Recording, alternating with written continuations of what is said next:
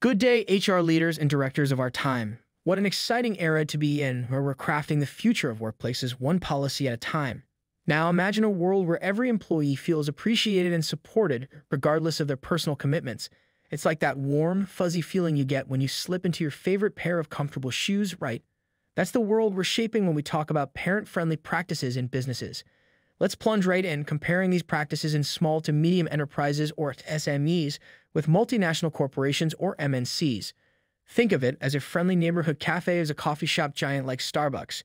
Each has its charm and challenges, and each can whip up a fabulous cup of joe.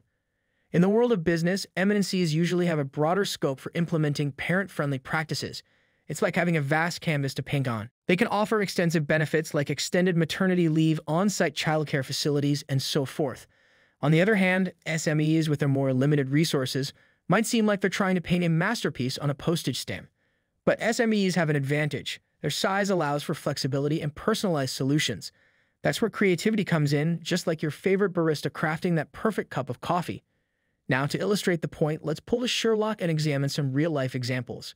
Unilever, a household name across the globe, has been applauded for its comprehensive parent-friendly policies. Offering 16 months of paid parental leave and part-time work options, they've set the bar high, like the coffee giant brewing that perfect espresso shot. Meanwhile, in the vibrant world of SMEs, we have Shopify, the local cafe of our analogy, championing flexibility. They've taken digital by default to heart, allowing employees to work remotely indefinitely. It's like ordering your favorite brew from the comfort of your home. So you see, while the approach and resources may vary, both MNCs and SMEs are capable of brewing the perfect parent-friendly workplace blend. But how do you navigate this journey towards creating a parent-friendly workplace? Well, we have a roadmap ready for you, a sort of Lonely Planet guide for parent-friendly practices. The key stages are recognizing the diversity of parenthood, surveying employee needs, formulating realistic policies, promoting a supportive culture, and continuously monitoring and adapting. It's like brewing coffee. Picking the right beans, grinding them to perfection, getting the water temperature right, and making sure you extract just enough to get that perfect taste. And speaking of questions, let's tackle some of the most frequently asked ones.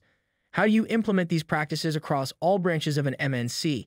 Can an SME still support working parents with limited resources?